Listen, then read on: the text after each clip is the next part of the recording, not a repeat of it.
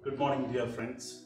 As we have gathered once again to meditate on the Holy Scriptures this morning, I want you to turn your Bibles to Gospel according to St. Matthew, chapter 8, verses 18 to 22. Matthew chapter 8, verses 18 to 22. Let me read it out for you. Now, when Jesus saw a crowd around him, he gave orders to go over to the other side.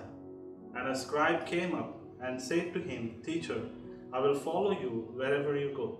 And Jesus said to him, Foxes have holes, and birds of the air have nests, but the Son of Man has nowhere to lay his head.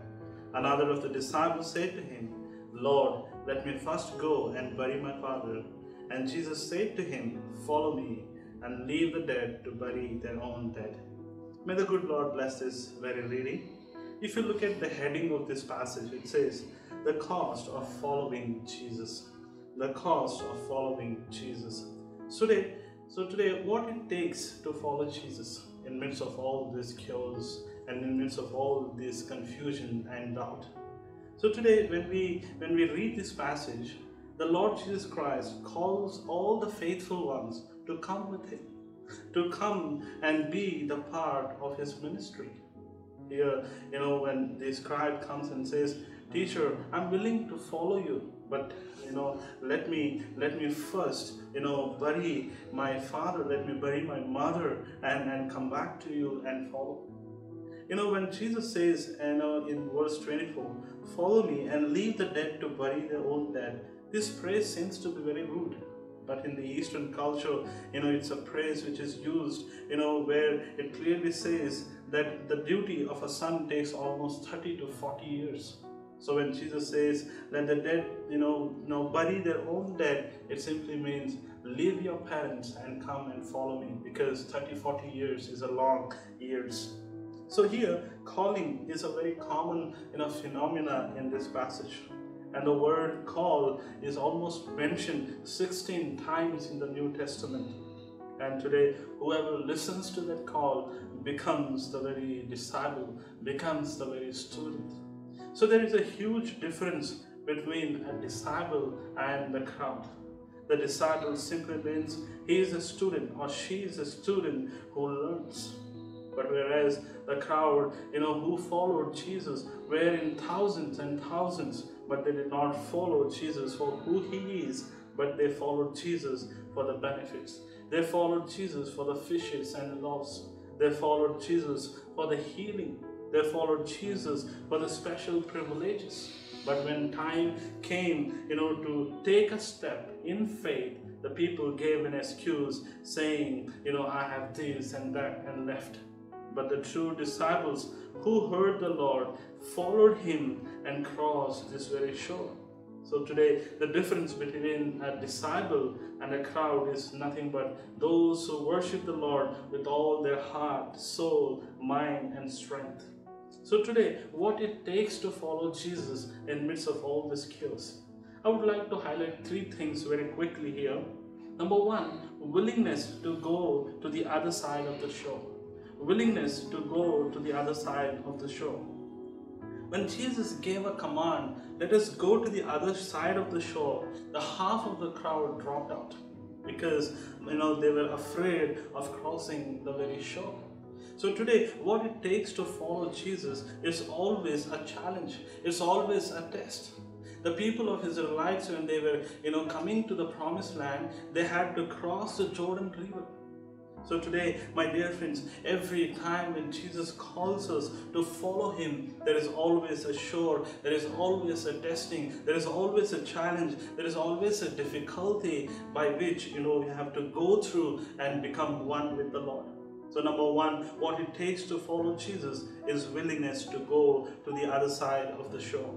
Secondly, willing to get in the boat. Secondly, willing to get in the boat. When you cross the shore, you're not going to swim, my dear friends. It is purely God wants you and me to be in that boat. Not any other boat, but the boat where Jesus is. So today, our journeys are not similar, but when we travel with Jesus in that boat, our goals, our aims, our aspirations become one. And be with the presence of the Lord, be with the Lord very Himself, to cross any journey that is given to us and that is ahead of us.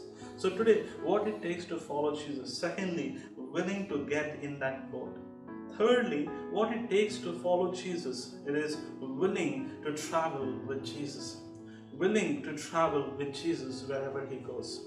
When the scribe came and says, "Teacher, I will follow you wherever you go." And Jesus said to him, "Foxes have holes and birds of the air have nests, but the Son of Man has nowhere to lay His head."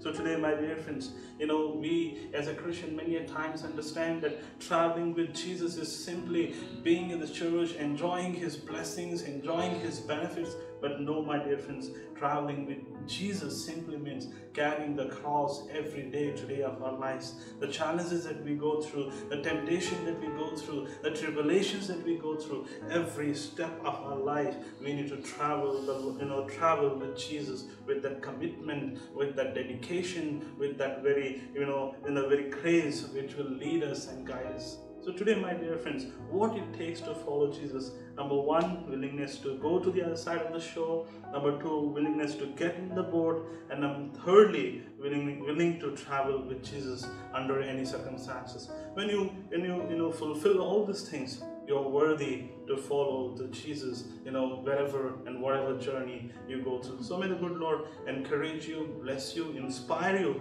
to follow Jesus with all your heart, with all your soul, with all your mind and strength. May the good Lord bless you all. Amen. Shall we look unto the Lord in prayer? Most gracious God, Heavenly Father, we thank you, Lord, for this beautiful day that you have added in our lives. Father, as we begin our day with the word, Lord, where you have, Lord, clearly, Lord, explained us that what it takes to follow you. Father, today, Lord, we may follow you, Lord, because of some charisma, Lord. But, Lord, today you have clearly explained to us and, Lord, have, Lord, made us understand that, Lord, it has a cost. Lord, a cost of, Lord, crossing the Jordan, or crossing the shore, a cost of, Lord, being with you in that very boat with the faith, Lord, a cost of, Lord, traveling with you with that hope. Father, today we just want to thank you for, Lord, making us understand today, this morning, that, Lord, without you we are not going anywhere. Father, though, Lord, we are in this pandemic, Lord, our families are in this pandemic, our nation is in the pandemic. Father, Lord, our whole world is in this, Lord, fear and confusion. But, Lord, today you have reminded us that if you travel with me, no harm, no storm, no sea, the wind of the sea, the waves of the sea would ever come near the boat that we travel.